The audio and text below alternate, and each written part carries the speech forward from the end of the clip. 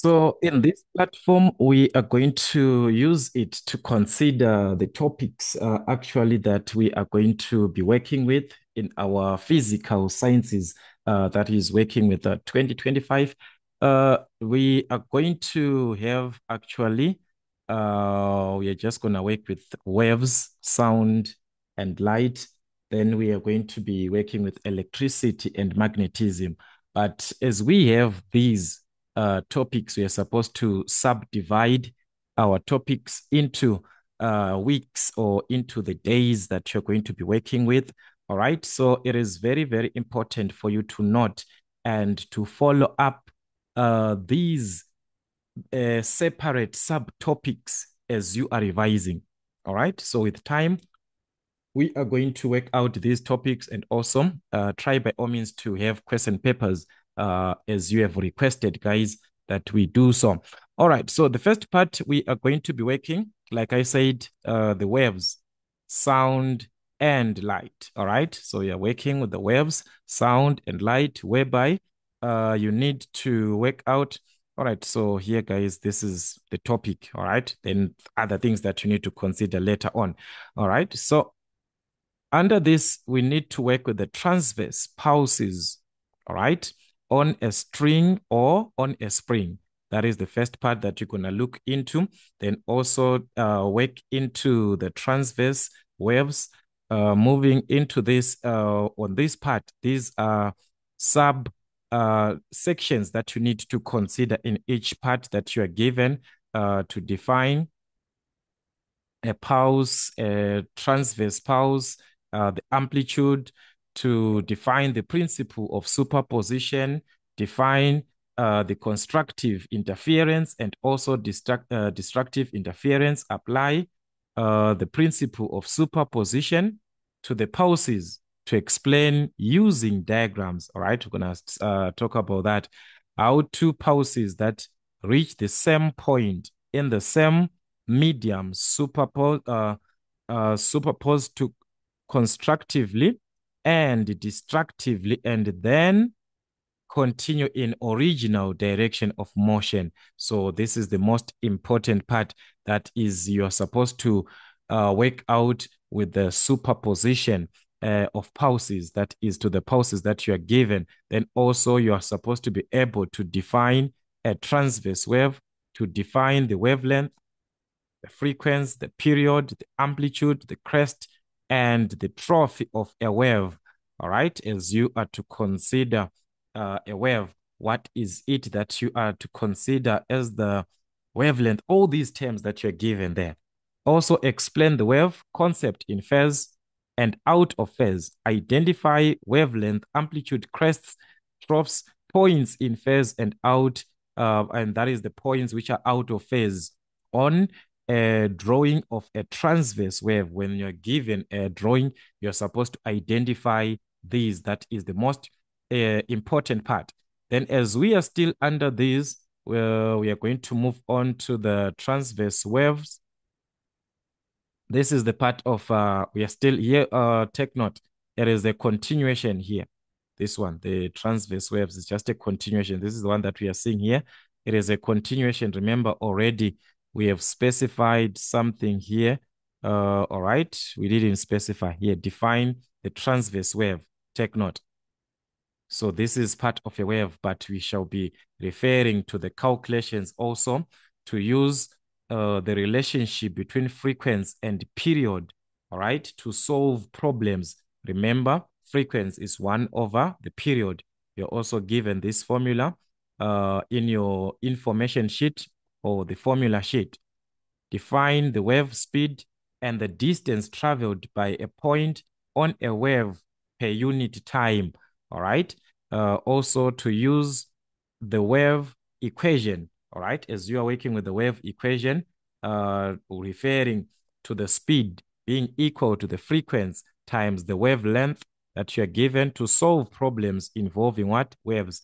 So we are going to apply this formula for the speed in terms of the frequency that you're given and the wavelength.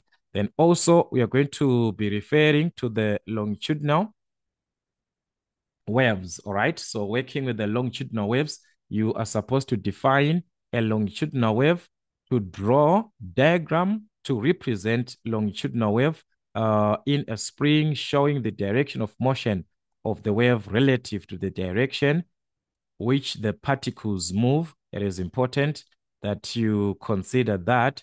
All right. Define the wavelength and the amplitude of the longitudinal wave. It is important that you define the wavelength. As you had before, you had to define the wavelength here, but it was on a what? You're dealing with a transverse wave. This time, you are dealing with what? A longitudinal wave. The same thing, these are just like similar definitions like that you're going to have there. Then you're also supposed to define a compression and refraction. That is when you are working with the longitudinal wave, right? This is not applicable to a transverse wave. So you have to be careful. Then differentiate between longitudinal and the transverse waves. So as you have worked them here, you are also supposed to differentiate the two between the transverse and the longitudinal waves. Then also moving on to this part, still on these waves, okay? Still on the longitudinal waves.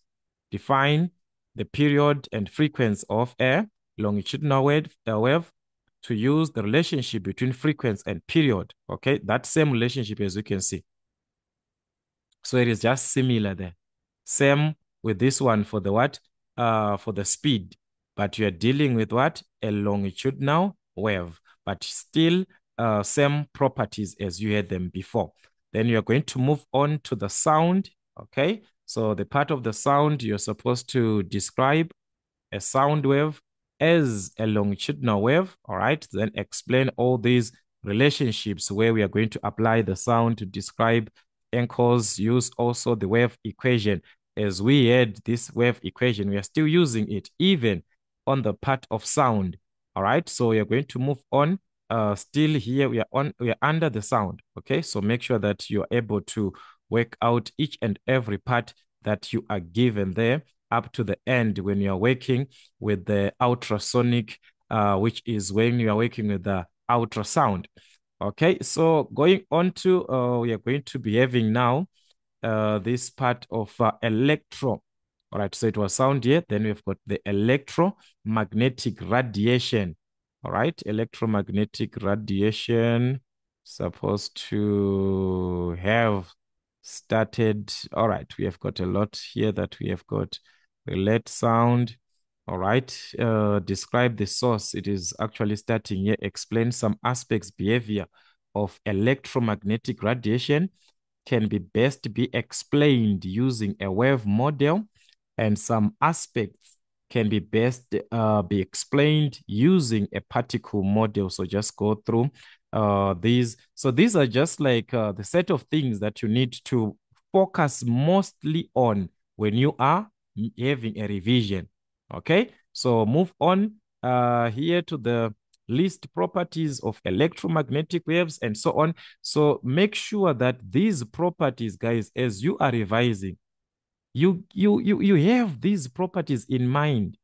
That is where the questions will be taken from, on these properties. They are not going to ask something which is outside of these.